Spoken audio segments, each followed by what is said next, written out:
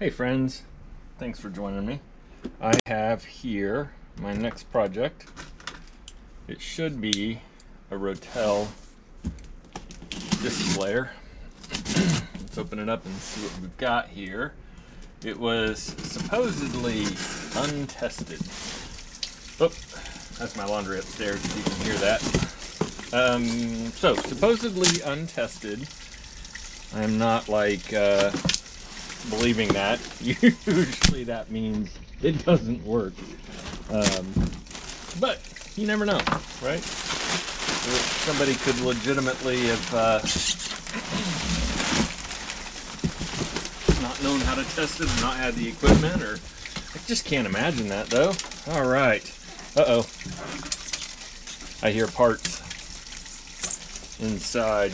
All right, so something's loose in there, so we'll need to open it up before we kick it on, figure out what that is, just so we don't accidentally, they wrap stuff like I do, and I love this foam, or not foam, but this shrink wrap. Oh my goodness, it's like a godsend. It saves stuff from getting beat up. Sorry, I know you can't see me opening this here, but let's move this amp up and out of the way here. There.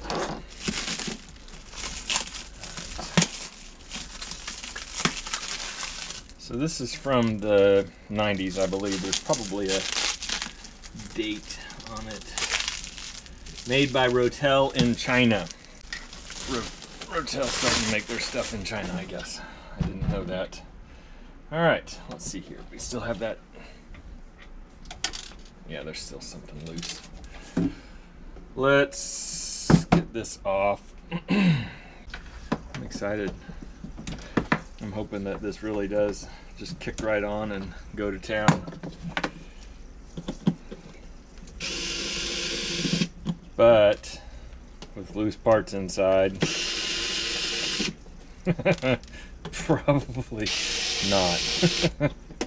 We'll see though.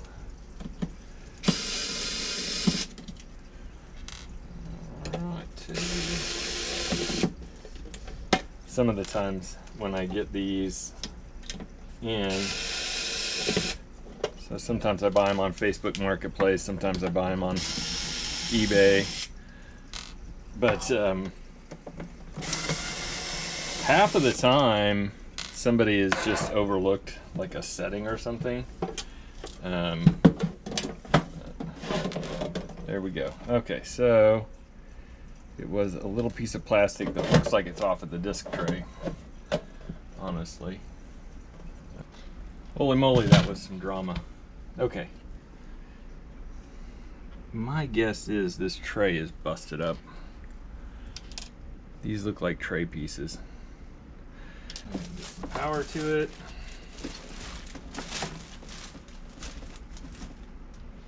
It's an incredibly short power cord. Well, no luck. All right, so we're gonna go into a repair. Oh, maybe not. There she goes. She had to think about it. It says no disc. Alrighty, time for surgery. Although I really wanted this thing to just work right out of the box, just get lucky, you know, but like I said before, untested usually means not working. Alright, so I am going through and looking for disconnected wiring. I'm going to check the belts, I'm cleaning the lens, I'm going to lube the rail, and then here I got distracted. I'm looking for where the plastic pieces went, and they did not go to the tray. Obviously the tray was working, so it's just little backer pieces. So on to the laser. I'm going to show you how to actually check the laser here. All right, continuing to troubleshoot here. I wanted to show how to test the laser not really test the laser, but just to make sure it's still functional. So what you'll do is you'll hold your phone over the laser itself. You can see it right there almost in the center of the phone. And then you'll open it up. Let's see here. And then close it, and what you'll see is you see the light. There you go. That's how you test the dude to make sure that your laser isn't shot. So the laser's not shot on this one. My guess is the adjustments, the finer adjustments in the laser are probably shot. Not shot, but they need moved. They are on the bottom side, and I can show you here. All right, here's the potentiometers for the laser. I took it off and moved them a little bit. Let's see if that improves things. I gotta put it back together here. Dun, dun, dun, dun.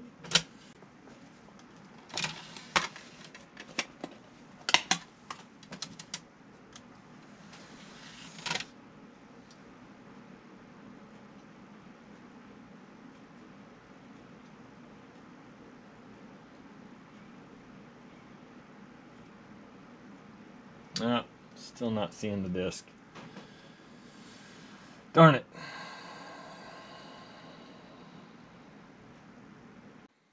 Alright, I found a guy who has, well, actually it's Liberty Electronics, and they do have a storefront, like a physical storefront, but yeah, not anywhere around here. I'm just going to go ahead and buy one of these, and hopefully it comes in already adjusted. It has been a few days, actually more like a week. I think it's been exactly a week since I started filming this, since I started working on this. I put it back on the shelf while I was waiting on the part to ship in. Now, while I was playing around with it, after stopping the recording, I actually did get it to work. The potentiometers on the back, I just kept taking it apart, readjusting them, and so on. I finally actually got it to work. So she's up and running. So we know for sure it works, which is awesome sauce. Love that. Let me get it going here so you can hear a song.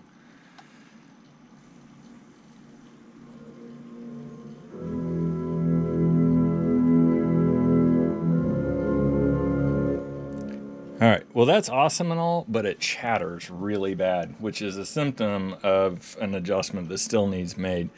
Without being able to hook it up to the scopes and everything else, I don't really know, or actually finding the schematics to find the actual where the potentiometer should be, and then figuring out where to place the taps. You know, it's just huge pain in the butt. So I'm hoping that this one comes already ready to go, so it won't chatter as bad. And I think the sound quality is a little bit low, and that's just due to the adjustments, right? If the laser's not focused just right, or it doesn't have just enough power, or it has too much power, it's going to bring back, well, bad sound. That's just what it boils down to. All right, I'm gonna go into fast forward mode, take this all back apart. On this new piece, what you have to do before you install one is there are anti-static solders. So it's not as easy as just taking the old one out, putting the new one in. You actually have to do a little bit of soldering, and to do that we're going to use a little bit of wick. And if you go back to my other video where I'm rebuilding the crossovers in my Pioneer CS88As, have kind of a rundown of soldering there. But if you want to know more about soldering, there's plenty of videos out there.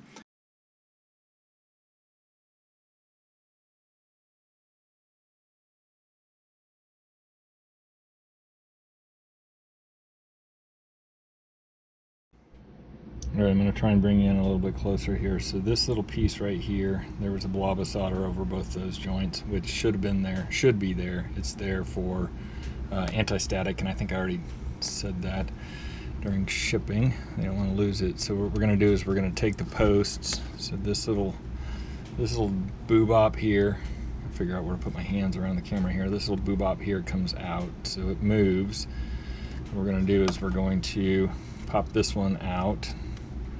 It should just relatively easily pop away. It does have a little bit of friction against it because the cording is in there.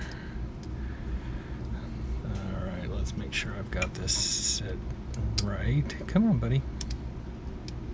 There. And there. We don't have to worry about this one as much because it's the one we're removing. Okay, so it's loose. Now what we have to do is take off the upper bracket. And the top just slides right off like so. Set it to the side. Now we have this first guide comes off, and the second guide is a little bit trickier. You have to kind of weasel it out of there, and whoop, and there's a little spring under here, so when you release it, that spring's going to want to kind of jump out of there. Alright, so that's the old one out. New one goes in. I'm going to make sure to get that spring seated. Alright, the new guide, or not the new guide, but the guide in. Bingo. Alright, then you slide it in like so. Alright, and then you put this guide in. This just a tad there, and it all kind of slides into place. Bingo. And then put this guy down. Deep sigh, deep sigh. Did you hear that deep sigh? That's a gosh, I hope this works. Although I do have it working, so not really a big deal if it doesn't, right? Just kind of a noisy player. A little bit of clackety clack going on. Okay, nothing needs to be torqued down too awfully much. Now that we have this in there, we want to make sure that that is open. I'm going to set this in there. It doesn't need pushed or anything. It will just, tension will hold it in. All right, there we go. And it is done. We'll put the tray on top, which goes the other way. There we go. Come on. Now the loose pieces, now that I'm zoomed in actually, so when I opened this up, it was kind of, had some loose pieces in it. It's just little plastic pieces, and they really don't serve much of a function. Basically what that tells me is this thing at some point has taken one heck of a blow, and I'll put money on that's why we have a maladjusted CD pickup. Alright, put the screws in to hold this down. They're just itty bitty little screws. They're not really doing too much. There's no real outside of holding it in place, they're not really doing much. All right, now what we'll do is power it up. Actually, we do have power. Yay. Let's figure out where our, there we go. There we go. Let's get the CD in there.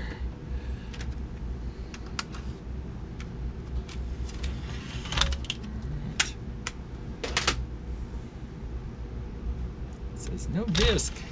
No disc. That's right, there's no disc. There she goes.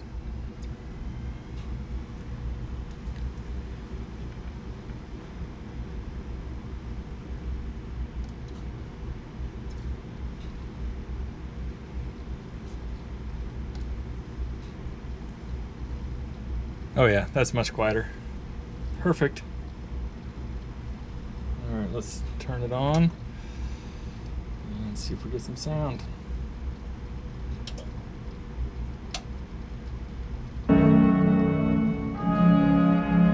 Oh yeah, that's much better. Perfect. Oh, it sounds so much better, and it's quieter. Wonderful. All right. Cool. So overall, let's see here. I spent, I think, $80 on this unit as a parts repair. $60 to buy it, $20 to ship it, and then I paid, I think, $40 for this. No, 30 something, 32 bucks for this, and $9 to ship it in. So all in, what am I at? $120, and one of these working, a good one working, is about $300. So good deal. Awesome sauce. Like and subscribe. Hope you enjoyed it, and off to the next adventure.